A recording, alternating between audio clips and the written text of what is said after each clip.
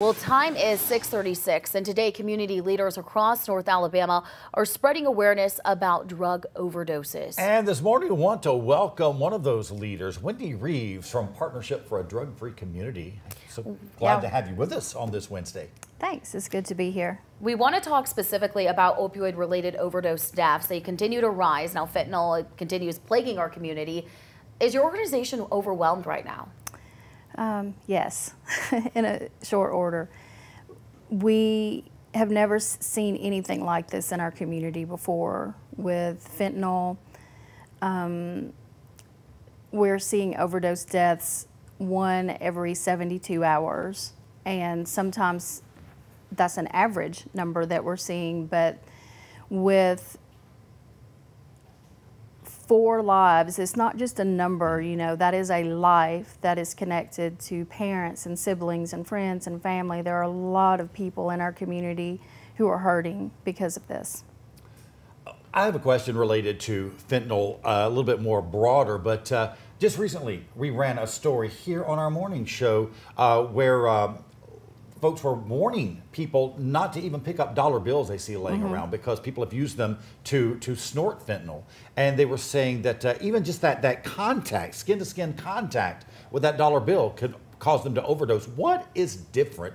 What is unique about fentanyl? So it is 50 to 80 times more powerful than morphine. And I can speak from a personal experience. My sister, before she passed away, she had a fentanyl patch that was prescribed from a doctor and everything.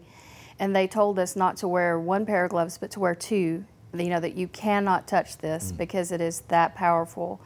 And if you want to put it in an even more clear perspective, if you think about 3 grains of sugar, that is enough to kill an adult person of fentanyl.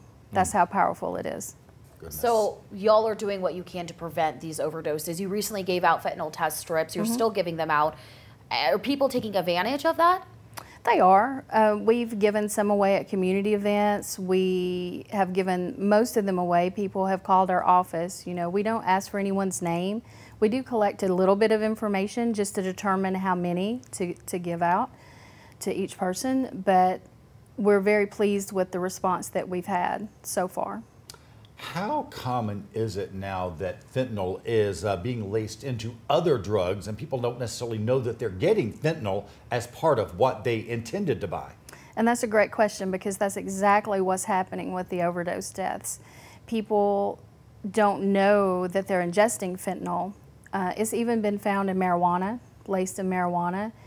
And that's what makes this such a dangerous thing that people need to be aware of. And that's why we're giving out the strips, is because that way you can test and see exactly if there is any fentanyl in those drugs.